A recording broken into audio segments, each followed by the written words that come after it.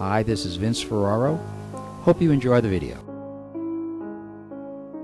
The Precision XY model angle platform allows the user to independently set and record the model's X and Y axis angles, making it ideal for implants, attachments, stents, and scanning.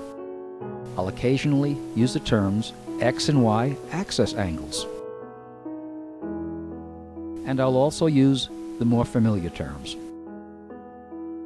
The anterior-posterior angle, or the lateral right side, left side angle. We'll be using a technique that I think works best for creating and recreating the desired angle. This technique will allow you to accurately set each of the two angles. And if the case comes back from another department or from the doctor, you'll be able to accurately reproduce the angles, because they'll be recorded on the model.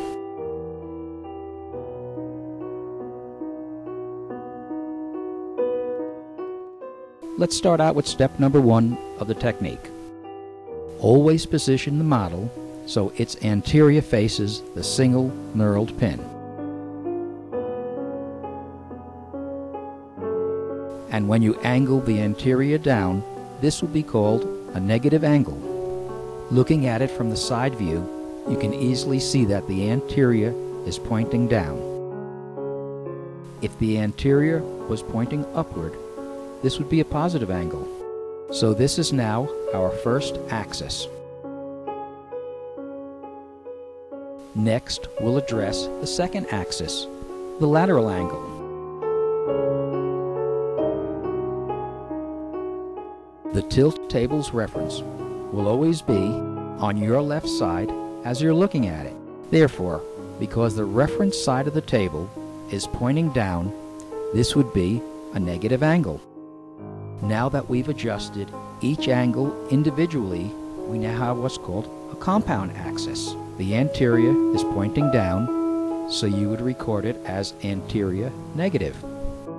In this instance, the reference for the right-left angle is raised, so it's a positive angle. Now that the model's at the desired angle, let's start recording using our digital angle gauge. We'll start with the anterior-posterior angle. It reads 13.5 degrees. Because the anterior is angled down, it becomes a negative angle. Now we'll record the lateral angle, the right side, left side, 16.4 degrees. And because its reference is raised, it becomes a positive angle. Let's record those readings on the model. The anterior angle was a negative 13.5 degrees, and the lateral angle plus 16.4 degrees. Now we come to the fun part, kind of like reverse engineering. Suppose a case comes back to you week, month, or a year later. Because you recorded the references on the model, you'll be able to recreate that angle. This is how accurate the angle gauge is. Now that the anterior angle is set, let's work on the lateral.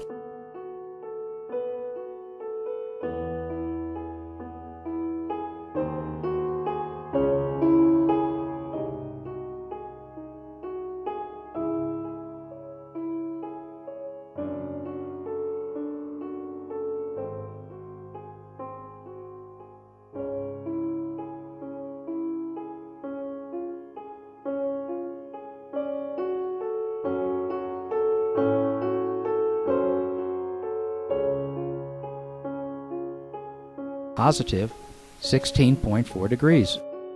The technique is easy and accurate because you're setting each axis individually, unlike a ball and socket joint where you can't isolate one axis from the other.